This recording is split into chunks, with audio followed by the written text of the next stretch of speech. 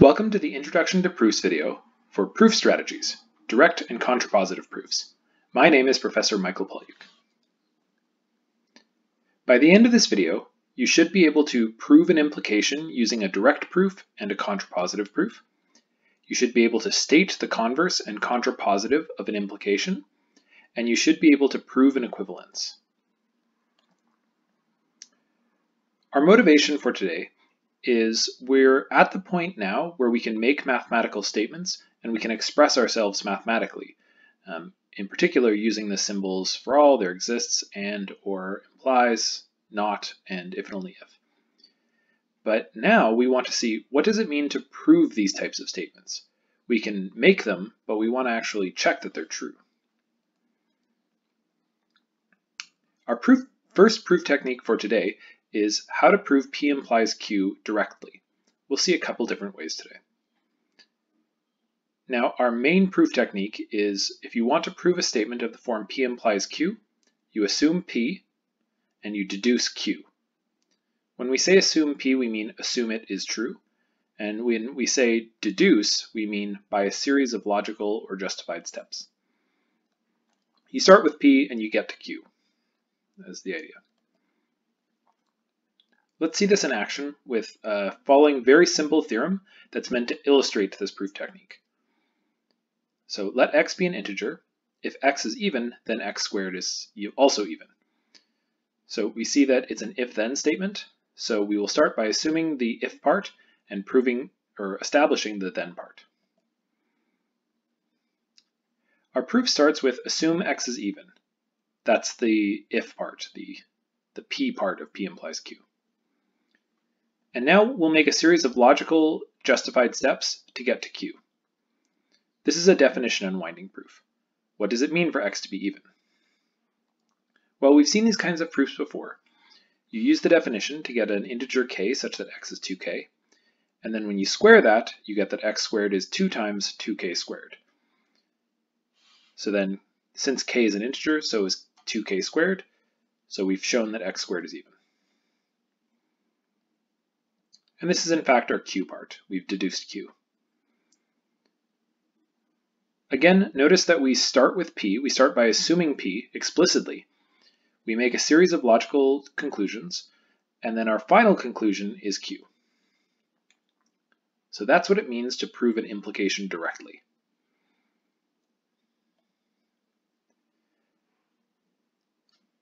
Another technique is to use what's called the contrapositive.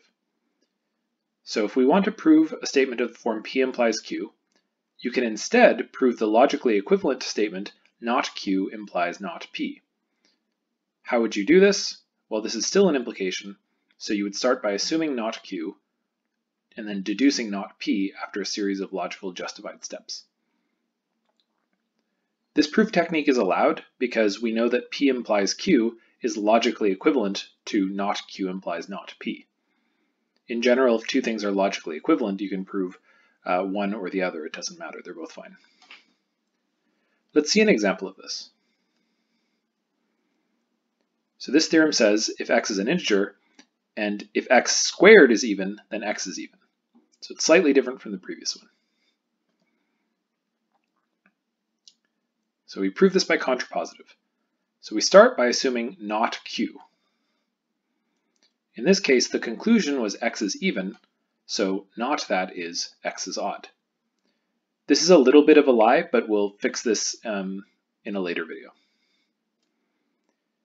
Now we go through a series of logical steps to get that not P.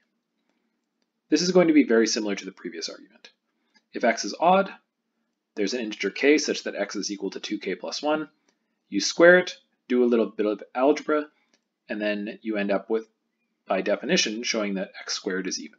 Sorry, x squared is odd. I'm going to leave this algebra to you. It's not anything new for us. We've seen these kinds of proofs before. But the point is that we showed that x squared is odd. And that is, in fact, the negation of P in our statement.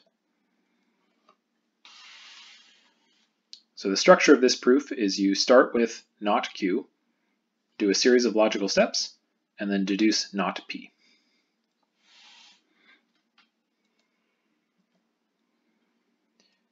One question that is surely coming up now is, how do you know what technique to use when you're trying to prove P implies Q?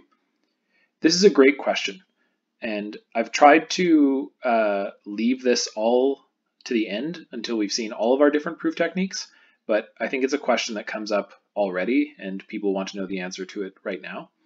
So I'll give you a partial answer now and then a more complete answer later.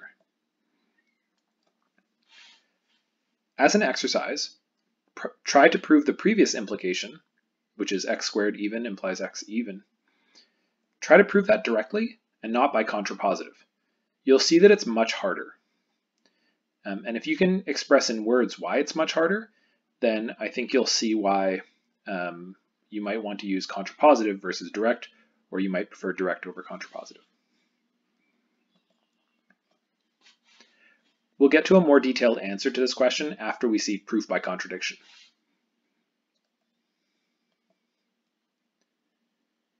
One comment before we leave this is the contrapositive is often confused by students with the converse. To remind you, the converse of an implication is Q implies P. And generally, it is not logically equivalent to P implies Q. So if you're trying to prove P implies Q, you can't instead prove the converse. Let's give a visceral example of why that doesn't work.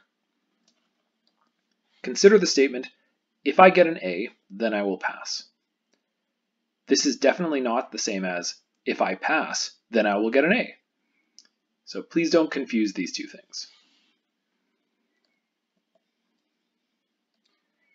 To show you visually, the original statement is P implies Q.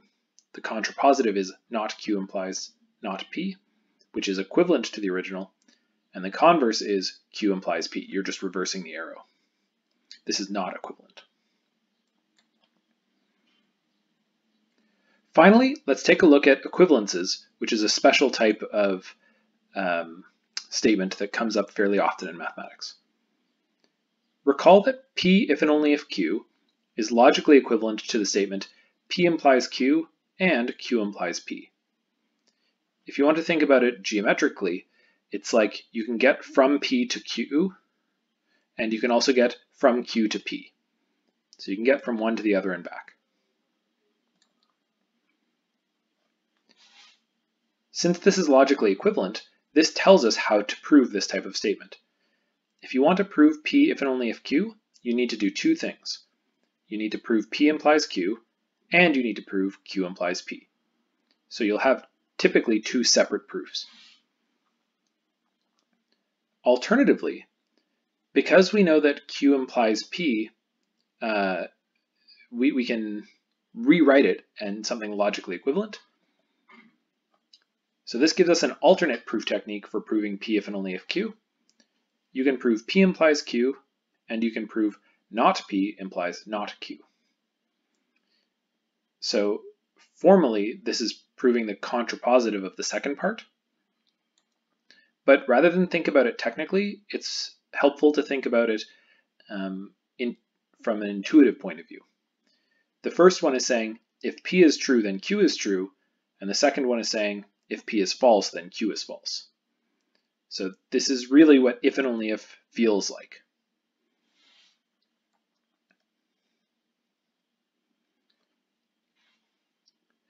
Let's go to the example that we proved. So we've actually proved the following theorem. If x is an integer, then x is even if and only if x squared is even. We proved an if and only if. What technique did we use to prove this?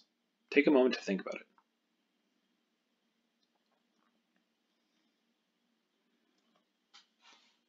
We used the technique of showing P implies Q, and then we used the contrapositive to show not P implies not Q.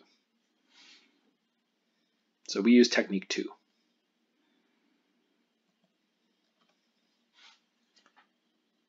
Oftentimes in math, you'll see more than just two things are equivalent. You'll have P if and only if Q, if and only if R.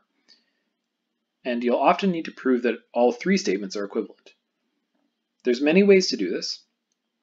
The underlying idea is that you want to show from any of the three, you can get to any of the other three.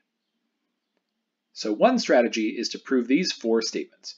P implies Q, Q implies P, Q implies R, and R implies Q. The first two will tell you that P and Q are equivalent. The third and fourth will tell you that Q and R are equivalent. There's actually a simpler way to do this, though.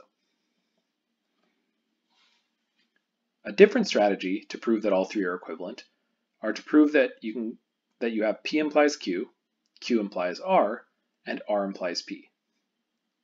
You should check on your own that you can get from any of the three statements to any of the other three statements by combining these three implications.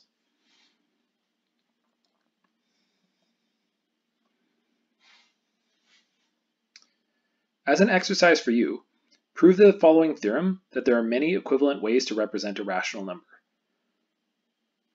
So the theorem is, let x be a real number, the following are equivalent. The first statement is, there is an integer p and an integer q such that q is not 0 and x is p over q.